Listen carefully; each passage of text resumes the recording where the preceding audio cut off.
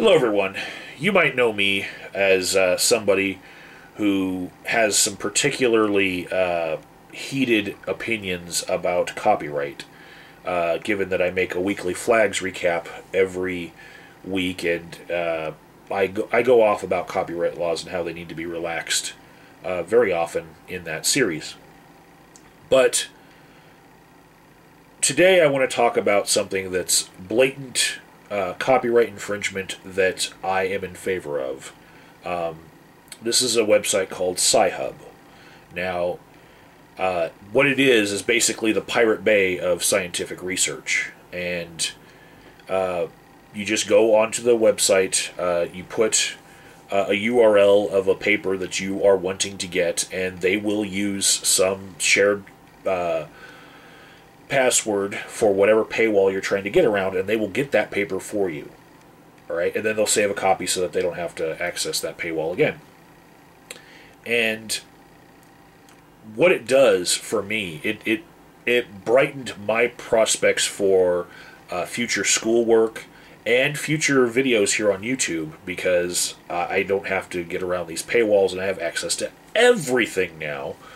And I will give you two anecdotes about why I'm making this video, just to say Sci-Hub, Sci-Hub, Sci-Hub. But first, I want you to comment below, and I want you to tell me if you've heard of this site before, or if just me saying Sci-Hub, Sci-Hub, Sci-Hub just changed your life for the better, because the knowledge of it changed my life for the better. I want to know from you how you feel about this, and I'll say two reasons why I'm making this video. The first one was I've been watching some Rebecca Watson videos lately, and she's been taking a lot of evolutionary psychology to task lately, and she said that part of the problem with getting to it is you have to get around paywalls, and then also you don't see a lot of peer review that's like just simple reading and pointing out of flaws, because people have to get around paywalls. So a lot of the science that she sees coming out of evolutionary psychology, and a lot of the science that I see coming out of the behavioral health field, especially social work, it's junk science. It needs to just go away. It needs to be debunked, rebuked, needs an exorcism, whatever you want to say. But I feel like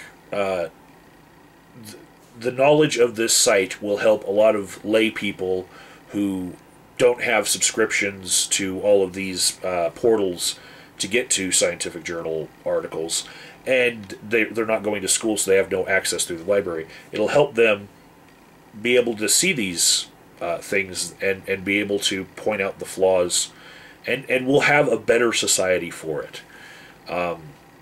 Second reason I'm making this video is my girlfriend Misty. She's attending an online university, and she has no access to certain journals like PsycInfo, and her old school used to have it, and we could go down the street to Metropolitan State University and go into the library, but now you have to be a registered student there, which she used to be, and she isn't now, so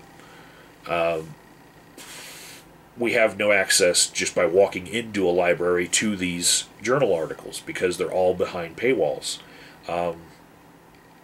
So this has really helped her immediately. It's going to help me in the future with schoolwork. I love it.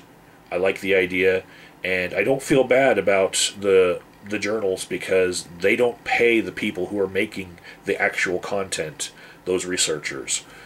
They only give them prestige, and I think that they're just a middleman that needs to be cut out. Tell me what you think below in the comments.